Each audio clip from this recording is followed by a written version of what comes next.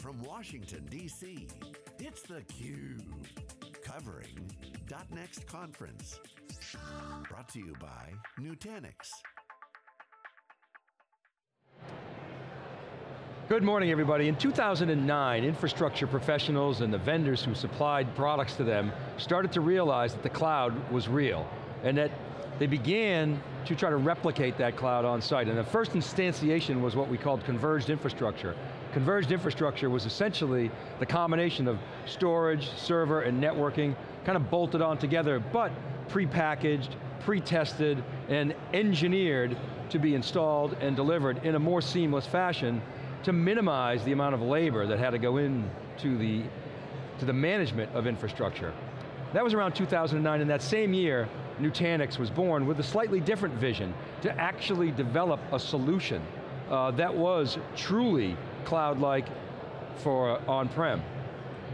Welcome everybody to Nutanix.next 2017. This is theCUBE, the leader in live tech coverage. My name is Dave Vellante, and I'm here with Stu Miniman from SiliconANGLE, Wikibon, who is an expert on Nutanix, on hyper-converged infrastructure, which was the next instantiation of converged infrastructure.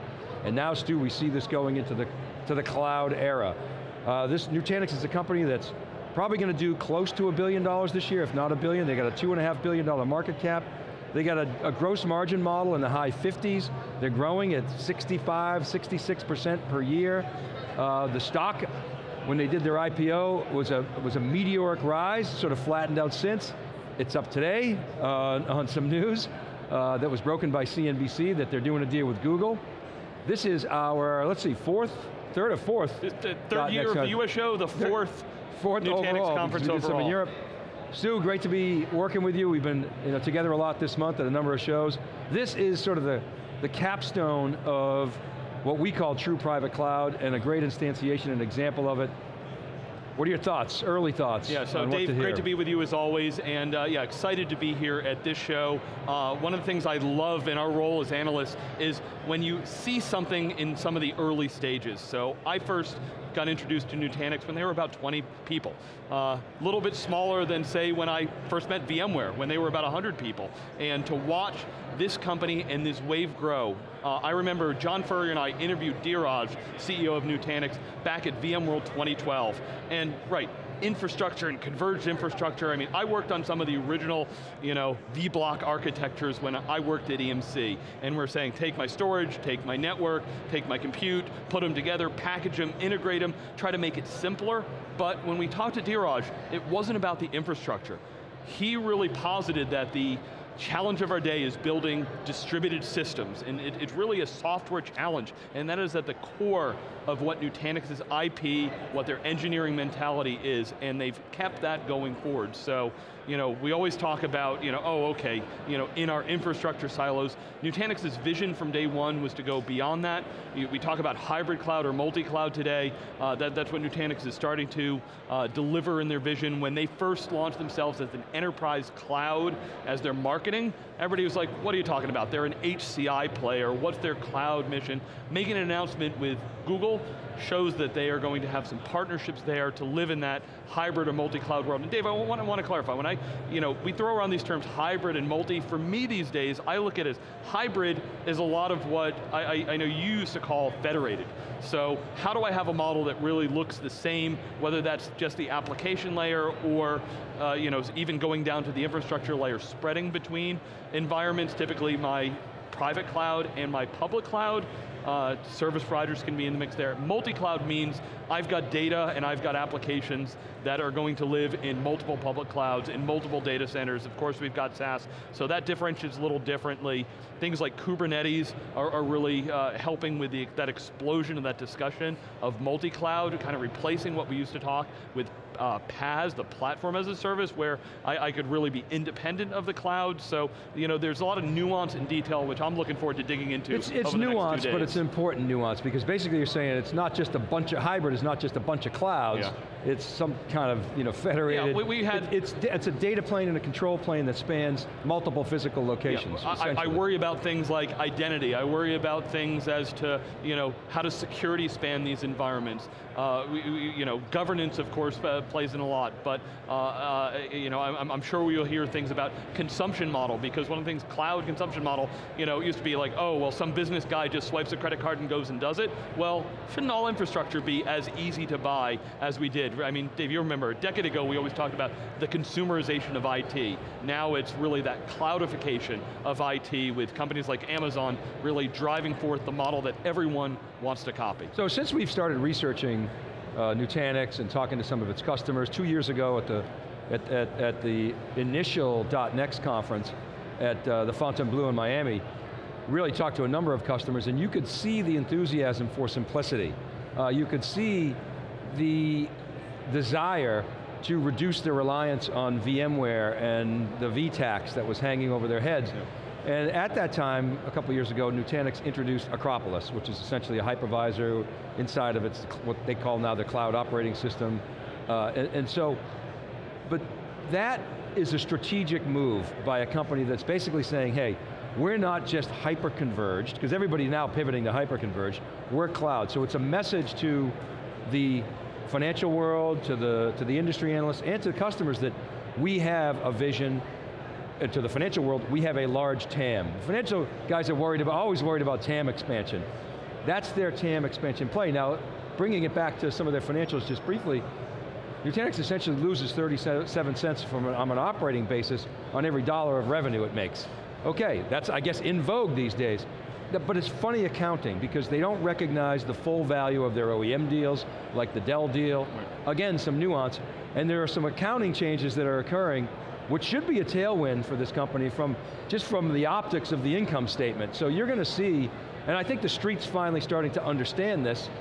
Again, stock's up today on the Google news. That's no press release yet, but CNBC broke that news. What do we know about that? Yeah. So first of all, right, the accounting change is coming this summer. If I remember right, I believe it's August. Yep. So that means that rather than taking the 3-year subscription and only taking a small piece of that today and pushing most of it out to the future, there will be a restatement of all of Nutanix's number, which will be a tailwind, as you said, and push all that in. Google, number one is you look at one of the most interesting dynamics of Nutanix is it's been the relationship with VMware. I did an interview with Dheeraj right after the IPO. I was at the headquarters, sitting with him in this beautiful library that they have there, and he turns to me and he's like, on camera, he says, Stu, if VMware hadn't been so negative on us and not allowing us to OEM or ship their product, I don't know if we would have launched our own hypervisor. It was not an initial plan. It was something that he's talked to the analyst community and said, this is something that was not simple, it was not something that was done lightly, it was something that their hand was really forced, because customers say, I want the simplicity, I want to be able to just stand it up, I need that to come pre-installed, and there was additional value that Nutanix felt they could bring. The DNA that they had, as I said, from companies like Facebook, from Google, and the like, where they understand the underlying code that they need to build to be able to build this distributed architecture. So building off of KVM, they built the Acropolis hypervisor. One of the next big shifts coming is containerization, and this is where Google fits in. They should be able to accelerate that move, which is the thing I worried about with hyperconverged is we took our virtualized SAN environments and we just put them in a slightly different form factor. It's simpler, yes, it's great, it's going to be hopefully a better economic environment, but how do we move the company forward faster?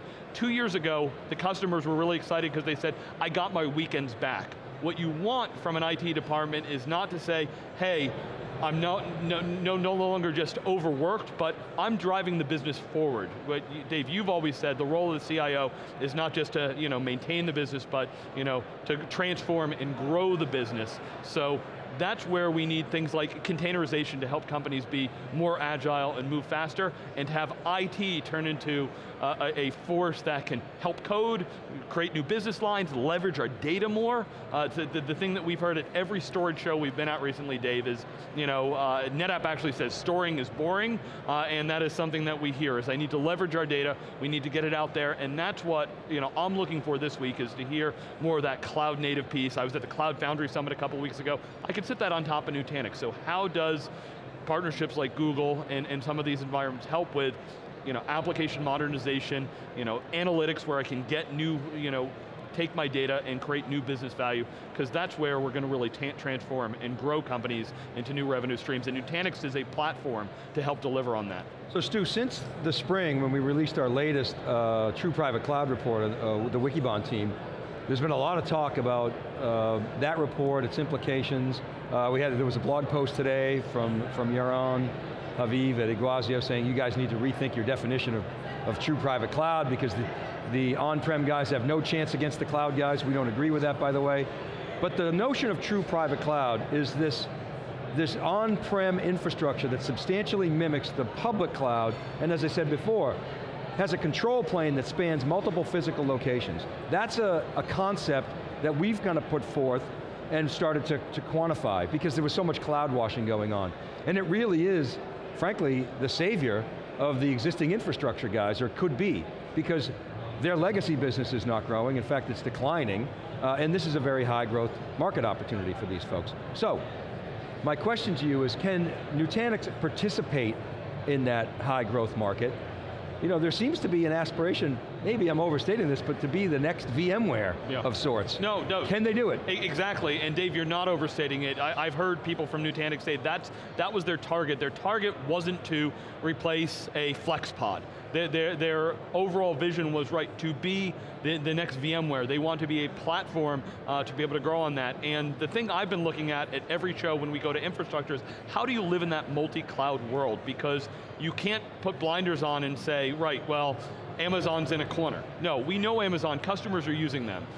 So, you know, right, as you said, Dave, I want that operational model in my own environment to build what we called a true private cloud. Absolutely, Nutanix is a player there. There's still work to be done for all of these infrastructure players, but what are they doing? How does their control plane span beyond that? And why should Nutanix be more than just a piece of the infrastructure? Because there are lots and lots of players, not only the infrastructure players, lots of software companies, and the cloud companies themselves that are going to say, I'm going to own that piece. I mean, Microsoft, identity is one of their greatest strengths. Google and Amazon have been going after that. I mean, Amazon's eating everything, Dave. So why should Nutanix not just eat some of the old guys, but be a player that lasts into the new world? Is looking forward to the announcements later tonight. We've got a lot of their partners and customers on here to be able to deliver proof points, and Nutanix is still growing, still doing real well, and exciting stuff. So we're going to be covering this wall-to-wall coverage of 2 days. We've got some great outside guests coming in. We got Diane Green's speaking at this event, Bill McDermott speaking at the event, and word is Peter McKay from Veeam is going to make another appearance. He's like theCUBE, he's everywhere. And then some really interesting outside speakers. Malotra is here again, so really excellent lineup that we have for you guys this week. 2 days, wall-to-wall coverage. This is theCUBE. We'll be back from the district, live in Washington, D.C. This is Nutanix.next. Be right back.